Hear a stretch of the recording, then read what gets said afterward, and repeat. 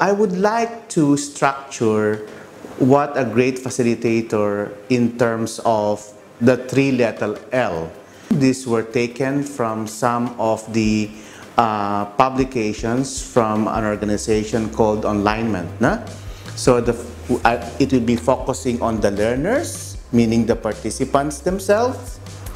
The second is it will focus on the learning, meaning the design of the training or the facilitated activity.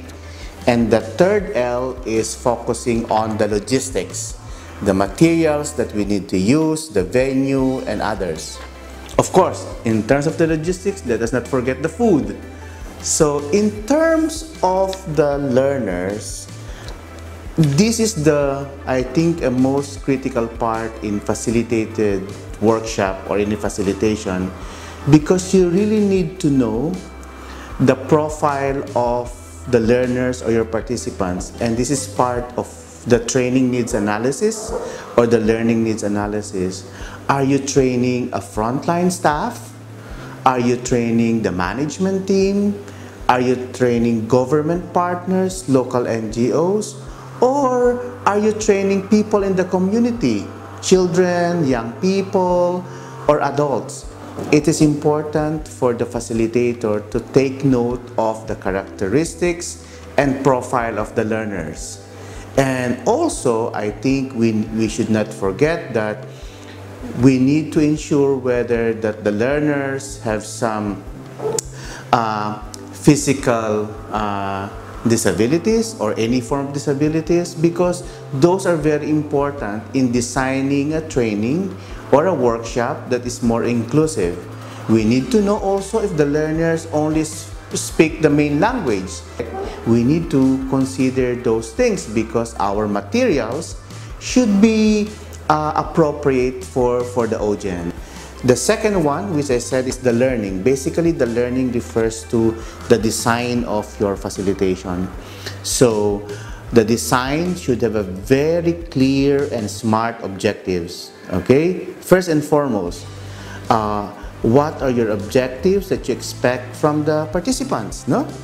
Are you expecting the participants at the end of the day or at the end of the course to be trainer themselves?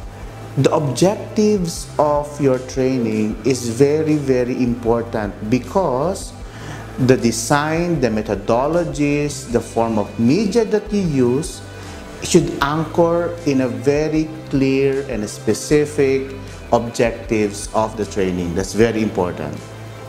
You need to determine also whether the design of the training will include field visit, or it should be a blended facilitation, meaning there's a combination of online and a face-to-face facilitation.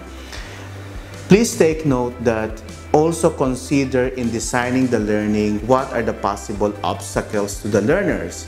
For example, if you are designing an online learning and the participants are coming from remote areas with difficult access to internet, so one of the learning or the major learning obstacles is the use of having a good internet connection.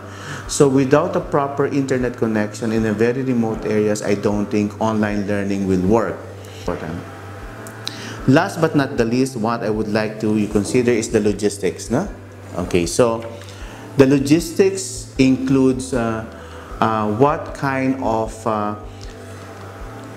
equipment, supplies that you need to use. You're going to provide some materials to the participants in advance.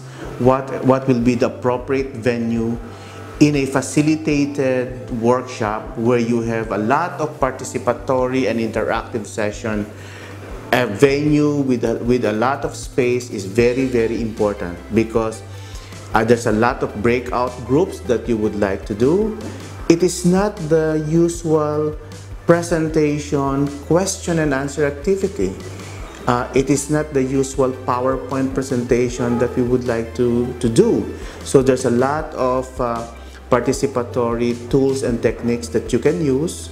A role play, a drama, simulation exercises, small group discussions, and again, The venue will also matters a lot depending on the number of participants that you're having. So you can imagine if you have 50 participants, 20 participants, and all the participants are cramped in a small room, it's just like a sardines.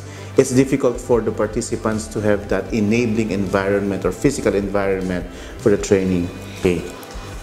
It's important that as a facilitator, the key to an effective facilitation is practice, practice, and practice.